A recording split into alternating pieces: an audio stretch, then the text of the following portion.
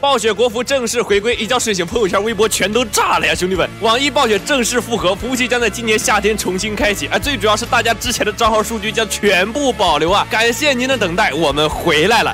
我看这回谁还说我的数据是个骨灰盒啊？之前网易和暴雪闹掰，那是暴逼考迪克搞事情，但是中国人不吃他暴雪这个亏，是骨气。现在暴雪 CEO 换人，重新拥抱国内市场，网易不计前嫌，这是格局。唯一尴尬的可能就是咱们永劫无间去年给人暴雪园区的血口砸了，这多尴尬！你说先前多有得罪。血口的钱我们出了，行啊，要不咱新武器别出同源了，出个回旋镖得了，挺准的，我觉得。这次网易将和暴雪一起设计一把全新的血口，就是我没看懂把玩家的回忆怎么融入设计啊，但是这次将永不磨损，永不掉落，这叫江湖气。如果暑假暴雪回归，你愿意和我一起上号吗？期待你的反馈。我是小庆，我们改天再见。